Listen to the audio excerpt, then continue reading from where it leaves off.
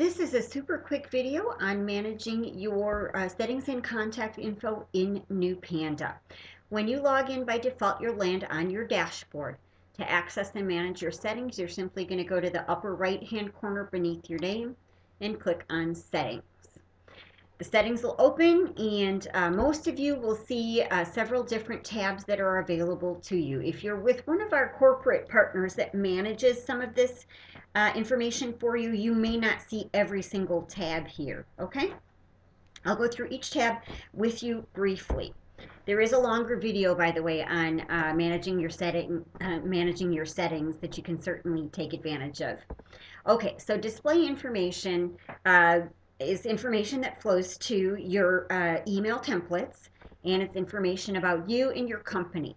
Now, if you are working with a team or a company and you want your display name to appear as something other than your first and last name, you may certainly enter a team name. You could put your corporate name here if you wanted to.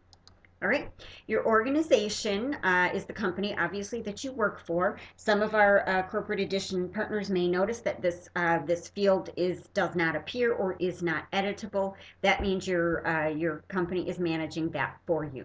First and last name also flow to your templates. It also helps us identify you should you call or email and need assistance with anything.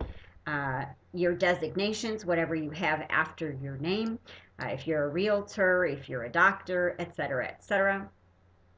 Your slogan flows to some but not all of your templates. And the rule of thumb here is that you want to keep it brief enough so that it all fits in this square.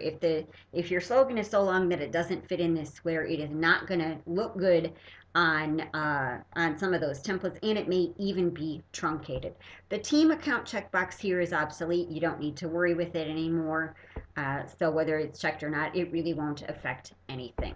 All right, make sure that you hit save, by the way, on each and every tab. Otherwise, some of your information might not get saved. Next tab is contact info. Relatively self-explanatory. I will go over just a couple of things with you. For your email address, if you use Gmail, AOL, Yahoo, Hotmail, any free email account, some big ones, Yahoo and AOL, have already instituted this, and others are going to follow shortly. And what they have done now is they do not allow users any longer of Gmail or Yahoo, for example, to use third-party services like NewPanda or any other third-party service to send emails to other Gmail or AOL or Yahoo recipients. So what I'm saying is, if you have your Gmail address here and you're sending an email and you're sending it to Gmail recipients, when that message hits Gmail's inbound servers, they say, oh, look, this message came from bob@gmail.com and it's going to sarah@gmail.com. They can look up and see the server that the message came from. And when they see that the server is newpanda.com and not gmail.com, they no longer allow that. They will simply not deliver your message. And there is absolutely, at this time, nothing that we can do to get around that. So the workaround is to not use a free email account service here in your contact info. All right, you're going to want to use a corporate email address, or you want to purchase a domain, ilovehouses.com or imthebestrealtor.com or whatever you want, and set up an email service through that domain, and a lot of them are free, and then you can just forward it to your Gmail account if you want to, but that is the way to get around it, okay? This also, by the way, is the email address. That's the from email address in all your outbound messages. It's the email address if somebody receives a message from you and hits reply. That's the email address their reply is going to go to. And finally, it is the email address to which we send all of your system NewPanda alerts and how we get a hold of you if we need to. Okay, so make sure that's an email address that you're using and that you check, because you definitely want your recipients to be able to get a hold of you if they need to. Okay, a physical or an address is required. It's federal CAN-SPAM requirement. Okay, so we need you to put your address in there. If you are one of our real estate partners, working in a state that requires an actual physical brick and mortar address, then make sure that you are obeying all of the rules for your local MLS or realtor service. Post office box, we don't care if you use one, but again, if you're working with a company and an organization or an industry that requires a brick and mortar address, make sure that you follow any rules that you may have as far as that goes. All right, images is pretty self-explanatory. To change or add a new primary image, which is typically a headshot. It could be, you know, the team photo, the 3 of you or the 5 of you or whatever. You could put a picture of your dog. Some people do, or you could put a company logo, whatever you want. Just simply click choose file and then browse for whatever picture that you would like to use.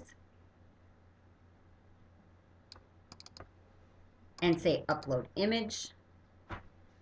And there's your image. The same, and so to replace a photo, you just choose a new one, okay? So for your corporate logo, same deal. If you want to delete your brand image and you don't want one at all, just hit this delete button and it'll take it away. Otherwise, just, you know, choose file to upload a brand new one or to replace one. Again, we're going to hit save on this tab.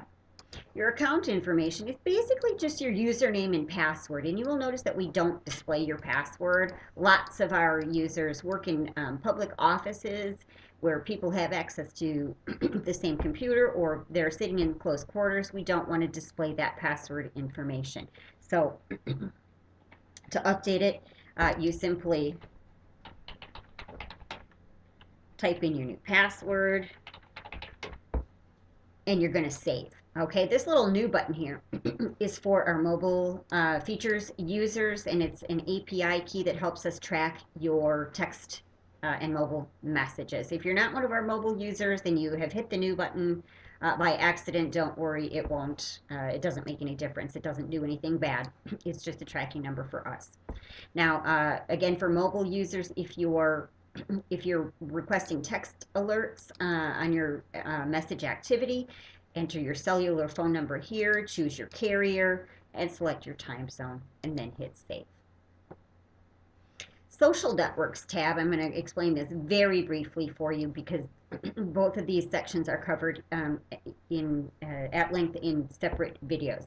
If you want social network icons, these little buttons right here, to appear on your outbound email messages, they're clickable little links. So you send a message to Bill Smith and it's got a little Facebook button here, and he says, oh, I want to see your Facebook page. When he clicks on that little button, it'll take you to the Facebook page, okay? So to get those to appear on your messages, all you need to do is enter a valid URL right into any one of these fields. If you don't put a URL, then that particular icon will not appear, okay? This is a blog. This is for if you have a blog, okay? So you put your blog URL there. Facebook, you could use a Facebook personal profile or a Facebook fan page, either one. It's your choice. Twitter, LinkedIn, Google+, YouTube, or Pinterest. Okay, so that's the top section. And again, we have a video that shows you how to find those URLs if you don't know them, okay? Your sending social networks are for those users that take advantage of our social posting features, all right? And so this would be the place where you add your social network links for the social autopilot or for your social posting features. Okay? And finally, you've got your billing tab, and the billing tab just shows you if you have credit card information on file with us. It'll display the last 4 digits and the expiration date, and then you just click add or update credit cards to add or update your payment information. Deleting your payment information, by the way, does not stop your services.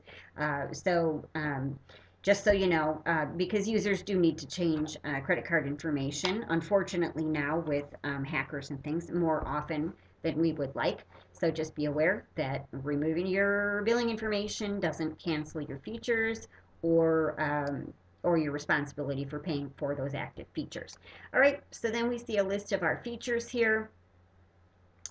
Here's each feature that you have.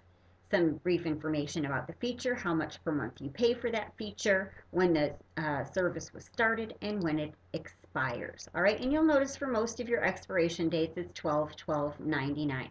That is not the year 1999, that is the year 2999.